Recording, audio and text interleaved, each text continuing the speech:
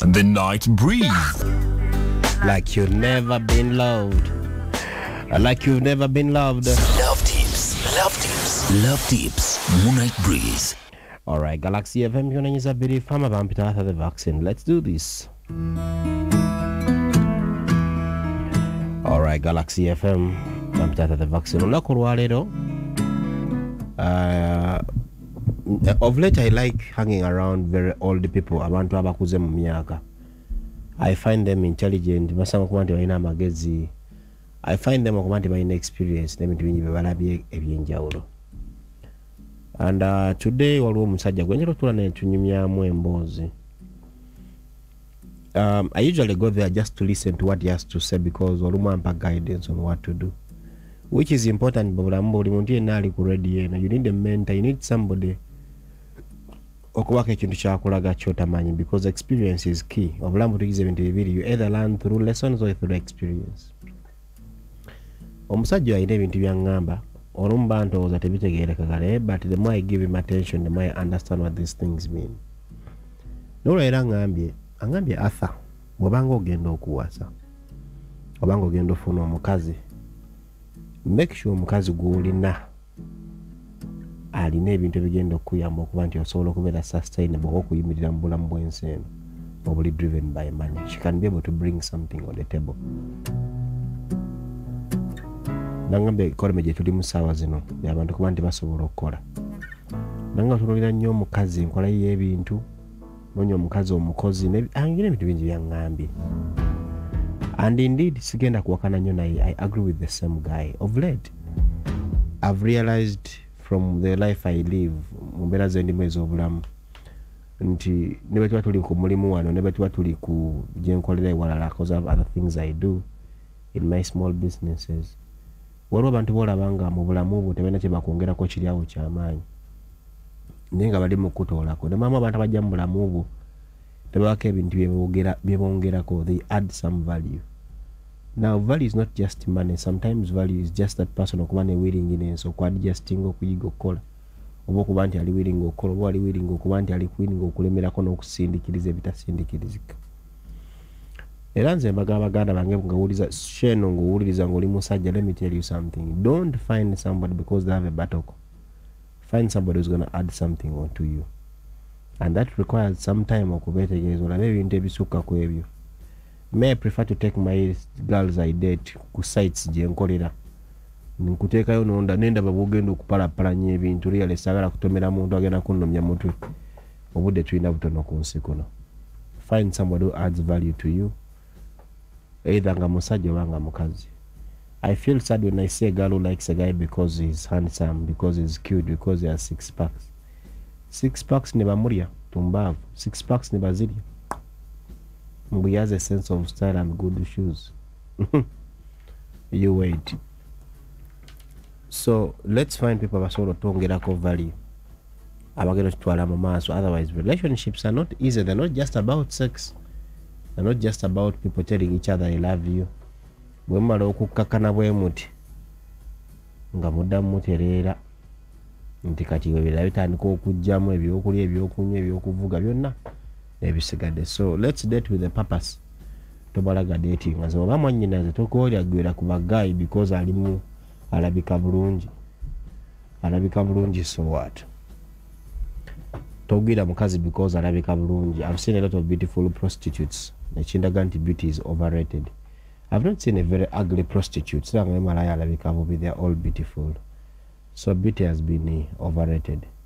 Munansonyi, I've seen a lot of girls misused with 2 beautiful faces, and the only thing they can do is assembling abazine karaoke obukola ekimansu obukubaako mu bbala yabateeka just to attract men. So beauty is overrated anyway. Don't rely on it as the only factor. The same with men. Beauty is overrated, a nice shoe is overrated. But a man who can provide, look after you, struggle, be patient, empathetic, and love you, yasinga obukulu. A woman who can be empathetic, who is mothering, nurturing, and she listens and submits. Nyakadamu submits. She is very important. Anyway, watching kuba enjiri wano nga siri musumba. Kanekubira kayimba ka Black Shelton kebaita Lonely Tonight featuring Ashley For those of you who are lonely and you want to be my partner, why don't you come and be lonely together? This is Galaxy FM. Jakuteta, we shall tetere. We shall tetere. This is Galaxy FM. Bamptata the vaccine. Muslims are Galaxy FM. Let's do this. Now, right now, I'm going to come love triangle. But before I enter the love triangle, and we get some issues sorted. But before I do that, I'm going to be with you. Enrique Iglesias. Enrique Iglesias. 100.2 Galaxy FM. Alright, change of thought. Somebody says, Arthur, please and please and please, can you forego that one and play for me Mulala from Afri? I'm here with my boyfriend and I want to tell him Mulala Gungenda Kwagala or Kojakoye. This is Galaxy FM. Mambita the vaccine.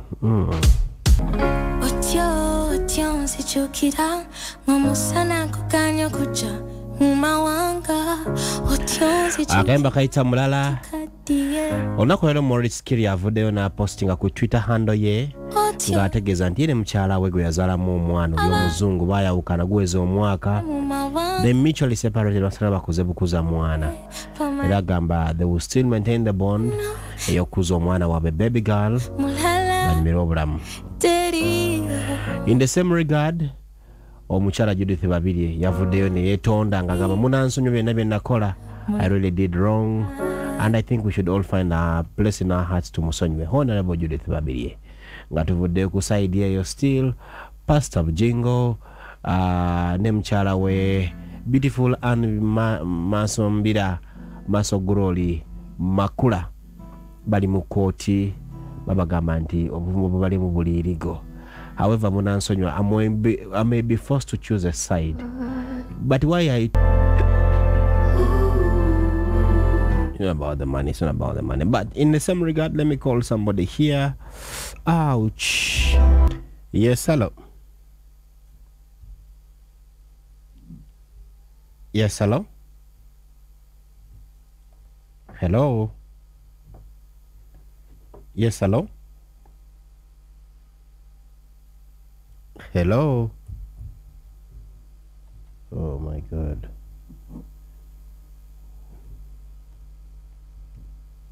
Yes, hello.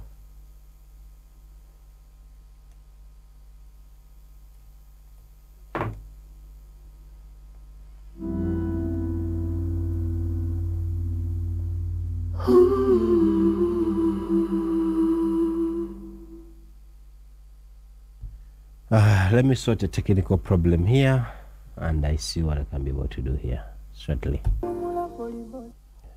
Alright, Galaxy FM, Junoniza Billy Farmer, bumped out of the vaccine. Let's roll.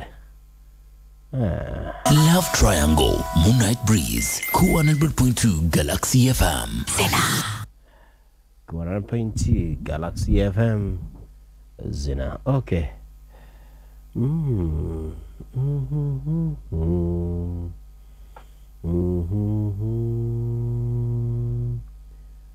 Okay, this is Galaxy FM. Bumped out of the vaccine. Okay. Okay. Let's do that. Let's do this. Let's do this.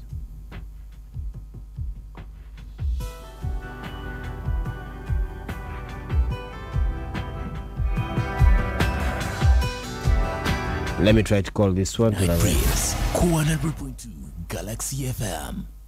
Show me the me.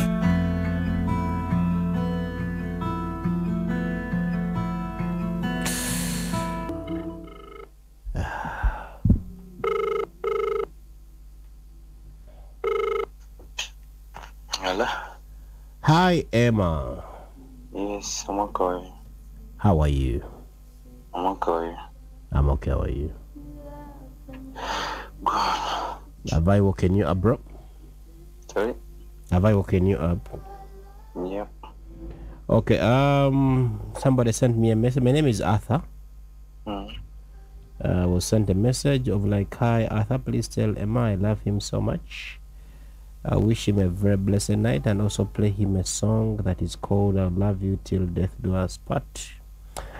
And then Agamba, if you can please ask him to politely guess who could have sent him a message, and after you tell him who I am. Ani oyo ba. Nange simanyi nsomye obubaka kale babumpadde bro. Okay. Ogamba otya Okay. Ndi bulungi aso ogamba otya? Sina bigambo. Ki olina baby? Olina a girlfriend?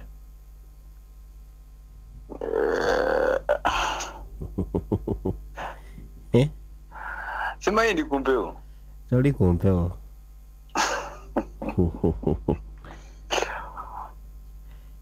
Kiganyemu?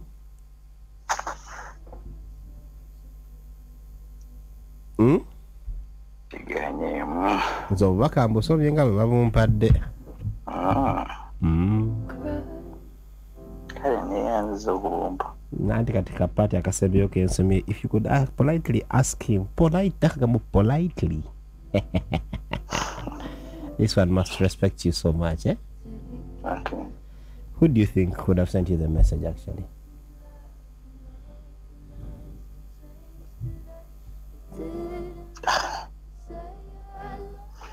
Kituufu kiri nzivudde mu tulozi ebisi ja kulimba nti waliwo abawera awo lisiti eganye okuvaayo nedda si wekiri.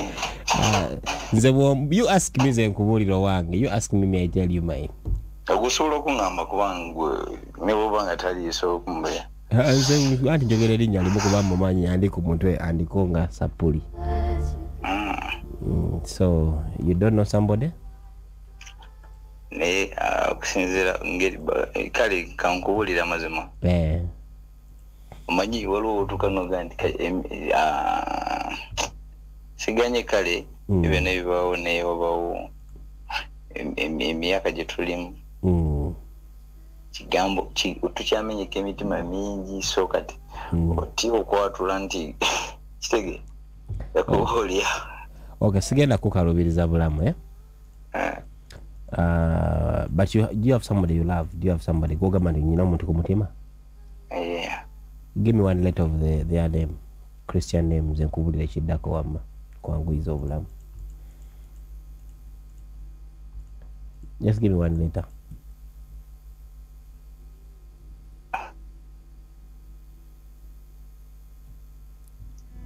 Just give me one letter nze nkubulira.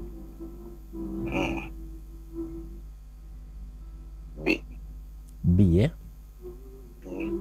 Okay, Kati. That girl who starts with B, there is another one who starts with P. P? You know Fiona, right? Message of the Fiona. Yes. Yeah, so Fiona alabika kwetaaga nnyo naye ate tali certain ku position gy'alina. Emache Noonya is still looking for himself. He seems to have a lot of things going on in his head. Let me tell you by the way, Bobo yagala omuntu wetaka kulowooza nnyo. Me right now, if you ask me, I will tell you, because I'm sure nobody's going to get mad. If you're there and you're going to get mad, get away to get. But if you think twice, eh?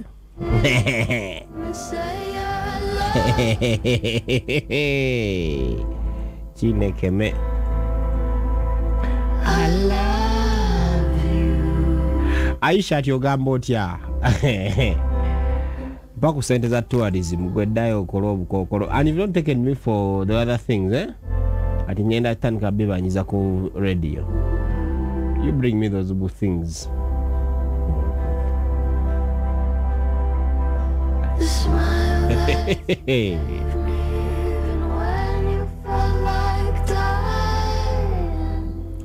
This is Galax FM, Bampita the vaccine. Let me come back.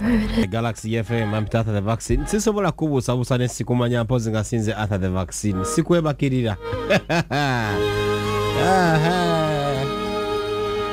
Sikwebakirira. Let me tell you, sometimes you need to check your boyfriend's phone. Just so you know where you stand. Okeberangamuko katono nnyo, just a little bit. Because all these things are possible. Okeberangamuko katono nnyo, once in a while, notegeera wagwan. You need to know your partner. A lot of you have a lot of trust issues.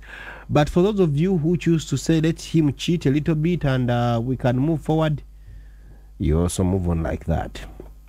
Bintu bya love binyuma. Kota ya love yantama. Mukwano gw'ebitundu gwanyiwa kati. Bamtata the vaccine. Oh, I don't even mood chi. What kind of mood I am in? Sijitegera. Let me get this caller. Okay. Yes, hello? Yes, hello? Hello. Boss, yogera ko news. Tompulira bulungi, bro? Yogera ko ne Abdul. Yes, Abdul. Salamu alaikum. Ndi bulungi mpozi gwo. Osinziddewa Abdul.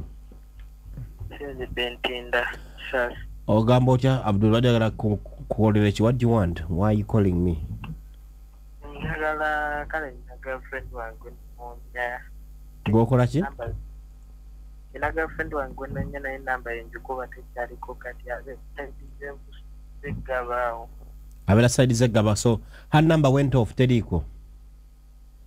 Namba eteriiko tekyabeerako. Emaze ebbanga ki nga teriiko? Emaze emyezi 7. Wali omanyi gy'abeera? Yali abeera nali wagendayo okko oba tolina transport? Natuukayo okko nga tebaliiwo. Nga baasenguka? Kirabike. Bwe kirabika tewabuuza? Lwaki tewabuuza? Mwana ayinza okunzijjayo nga gakoonyeeyo. Then wali tomwagala kimala kati wadde ayagala kukola otya bro? Nsaba wabeera kwali nga awuliriza. Akunoonyeeko? Bamuyita ani? Bamuyita Nyangoma Smaya. Nyangoma Smaya owegaba, right? Kabalagala yawo. Toli sure, eh? Kabalagala nerabidde wali nkozeemu ensobi. Wabulonda kubona akuwoomera kati otagala oba oli kubya ddala? Oli sure. So bamuyita Nyangoma, right? Okay, akunonyeze ku namba ki? 0708 05 38 77. Kale hopefully Nyangoma awulira, right? Bamuyita Nyangoma ani? Nyangoma Smaya. Nyangoma Smaya. Gwamunoonya gwani? Lubega Abdul. Okay, kale. So thank you so much, eh? Kankwagaliza ebirungi omuzuule. Nyangoma Smaya, Lubega Abdul akwagala, akumisinga, akunoonya, agamba wherever you are, he wants to get your love. He wants to see you. He wants to really have you in his hands.